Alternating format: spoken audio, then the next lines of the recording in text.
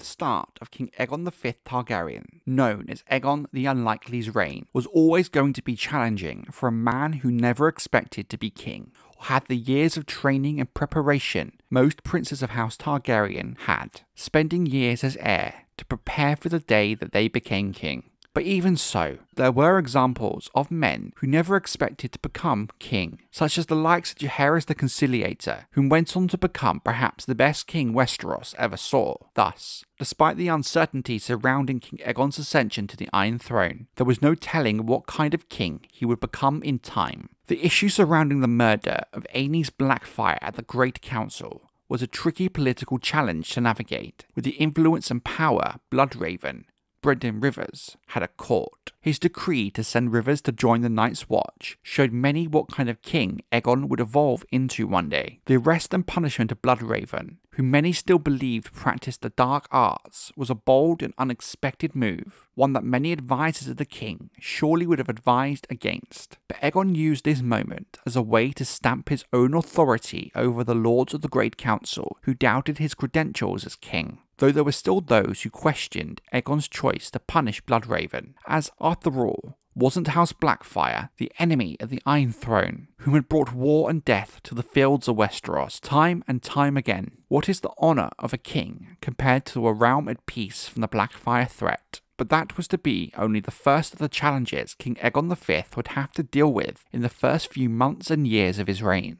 When the Great Council convened in 233 AC, they did so in the midst of perhaps one of the worst winters in generations. A winter that had lasted 3 years and showed no signs of abating, and in truth was worsening by the week. There was mass starvation and suffering in the north, as there had been 100 years prior, in the long winter that reigned from 130 to 135 AC, during the Dance of the Dragons and the troubled start of the Regency period. Even passing the neck into the Vale, Riverlands and Westlands, food was starting to run scarce, and the small folk, like the people of the north, were potentially facing the prospect of starvation if spring did not come soon. As has been well documented, King Aegon had spent his youth as a squire of a hedge knight, Sir Duncan the Tall, spending countless years wandering the Seven Kingdoms from the sands of Dawn to the frozen north, not in a gilded carriage, but in a saddle, camping under the stars, occasionally in a stable of an inn,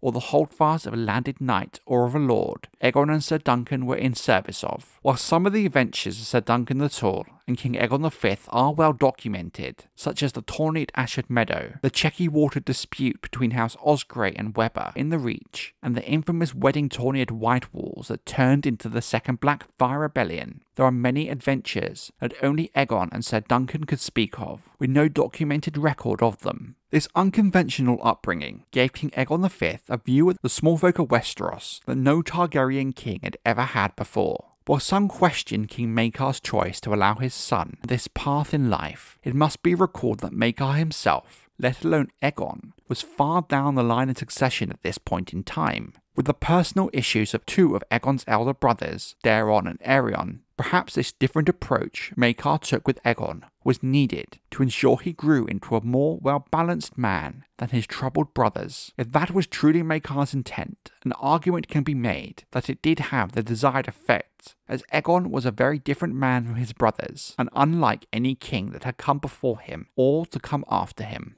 King Aegon, even before he came to the throne, was always concerned for the welfare of the poor and the weak, given his experience with them during his childhood. Thus, in this harsh and never-ending winter, Aegon did what little he could to increase the flow of grain and other foods to the north, where it was most badly needed. But therein lies the heart of the issue. As while Aegon's actions were good-intentioned, some would argue that they were naive in some respects, with some lords and advisors at court feeling he did too much in this regard, with countless lords wanting to hold on to their own stores of food, as in truth they had no clue how much longer this winter would last. While many of course did have sympathies with the suffering in the north, and sent what little food they were able, they believed that the sending of food would only cause starvation among their own people, who they had responsibility for if the winter did not relent soon, as for now, spring was but a dream. There was also a small but vocal number of lords